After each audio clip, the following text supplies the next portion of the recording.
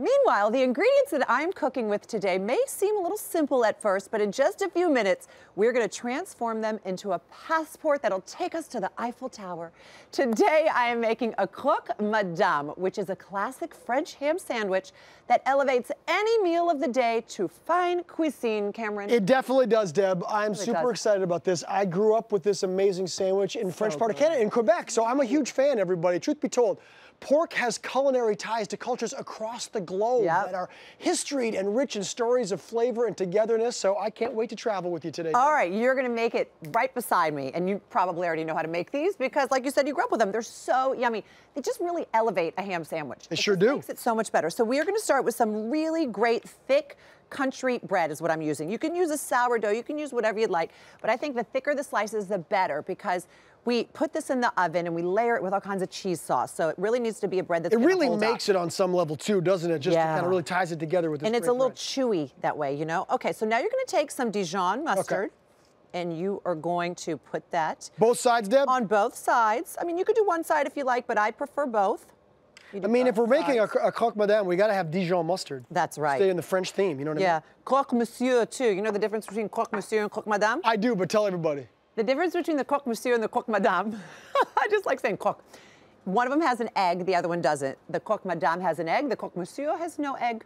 So that is gonna top off our delicious sandwich. Now Debbie's actually talking with a French accent now. The croque monsieur has no egg.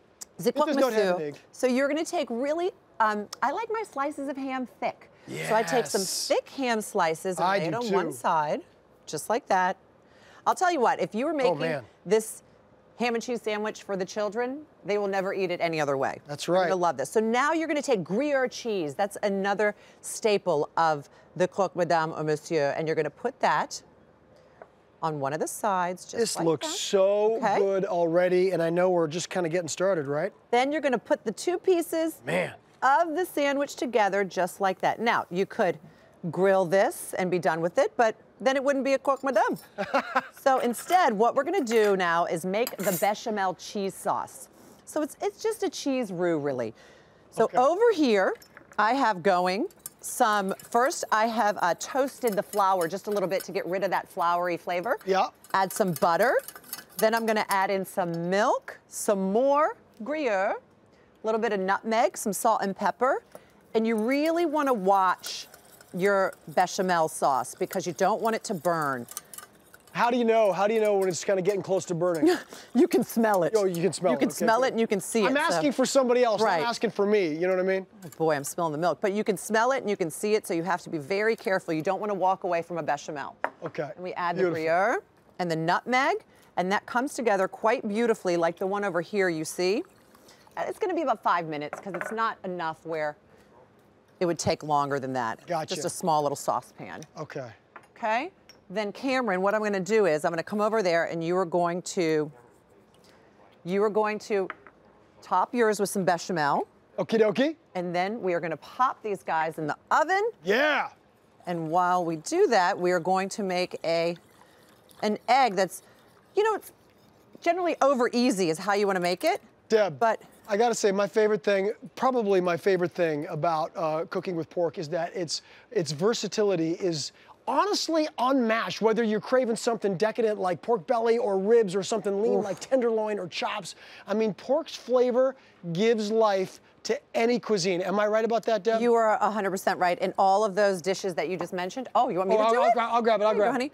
All those dishes that you just mentioned, we have made here. Oh, there you go.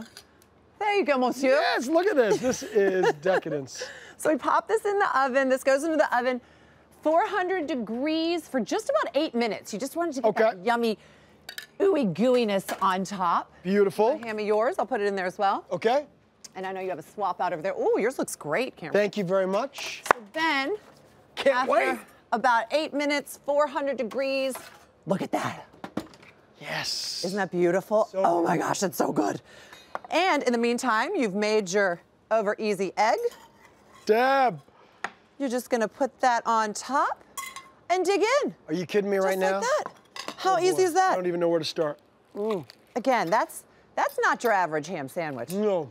Oh, go ahead, just pick it up. This is Absolutely decadent. Isn't it amazing? Oh my goodness. Welcome to France. Hey everybody, no matter what's going on in your life or in the world, pork, like the ham in this sandwich, brings us together to create real, lasting memories. When you think of backyard barbecues, holiday dinners, or even something as simple as Tuesday night dinner, pork is at the center of it all. So make sure you visit hallmarkchannel.com for this amazing recipe. Debbie, merci. De rien. Vive la France. It's so good.